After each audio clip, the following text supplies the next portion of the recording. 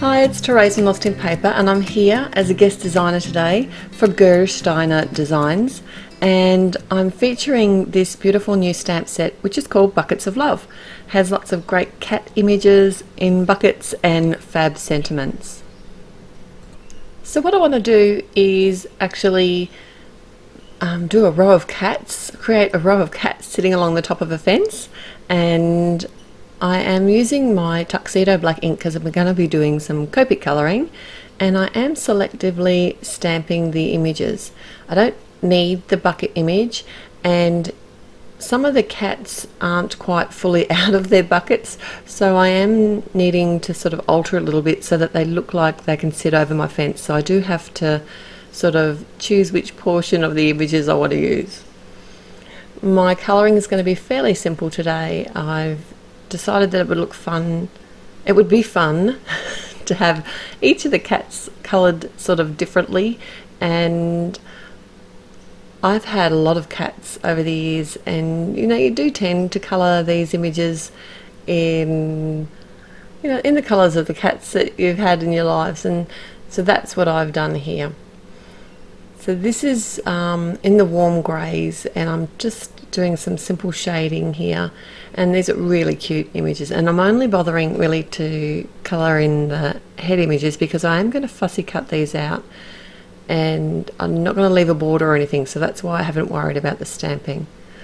This little kitty here, I did want him to sit higher on the fence, so I knew that I would have to cut off too much of the image, so when I stamped him out, I removed the edge of the bucket, and to draw in the mouth I just used a Copic liner, and instead of drawing a smile, I was a bit worried I might draw a lopsided smile. I just drew a little O for his mouth, and I thought it turned out really cute. So most of the colours that I've got here, I've left the caps to the sides. I think I've done that with all of them, and I'm just doing some simple shading each time, nothing fancy.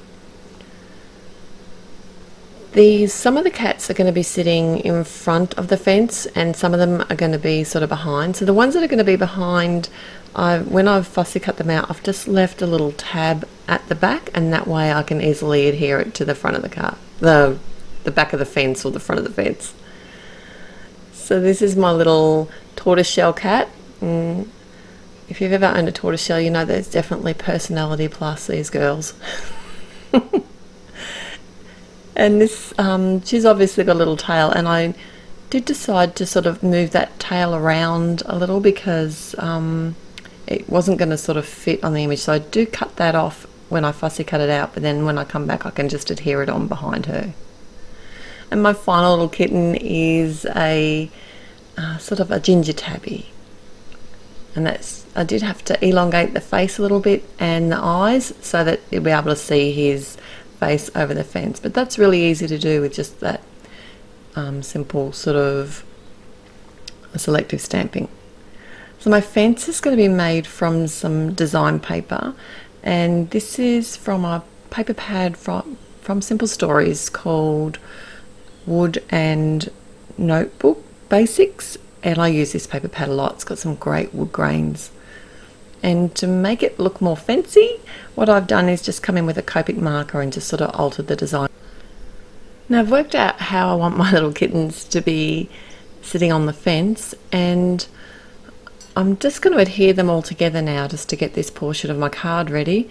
Got my stamp runner and adding some adhesive to the tabs that are left behind those couple of kittens that are going to be behind the fence, or totally behind the fence, and then I can just push them in place on the back of the fence.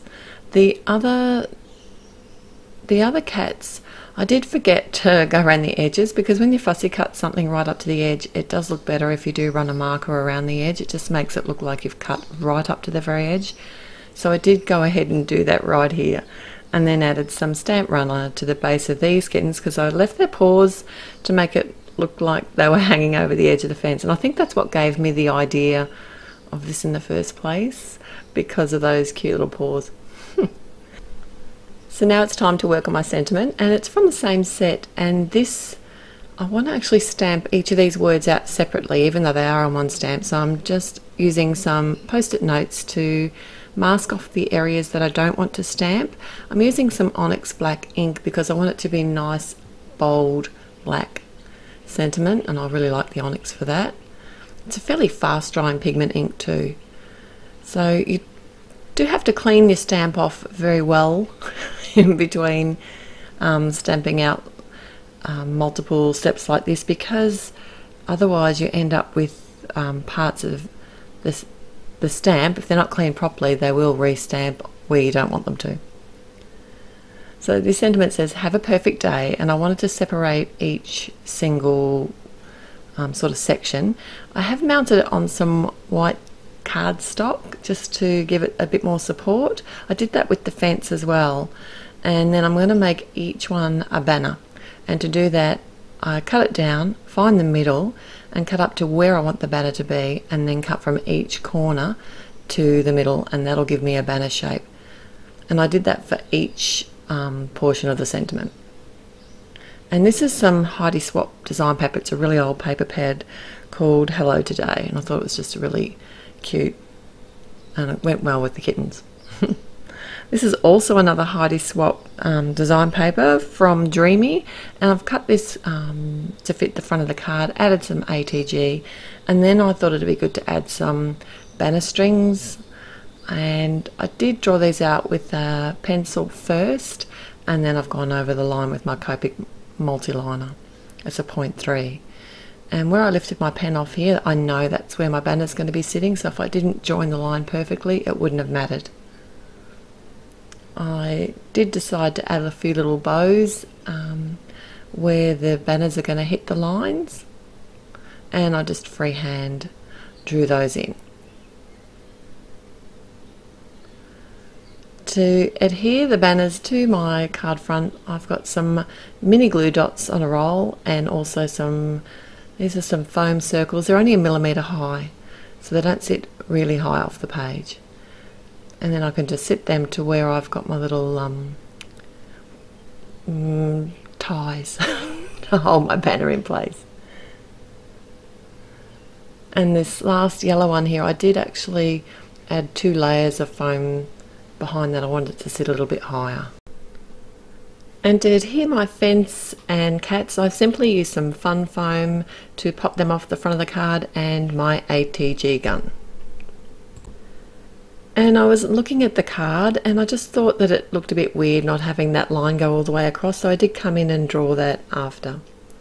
And that's my finished card. Thanks so much, Gerda Steiner. I've had a blast being a guest designer today and featuring the Buckets of Love stamp set. It is so cute. So till next time, happy paper crafting. Bye.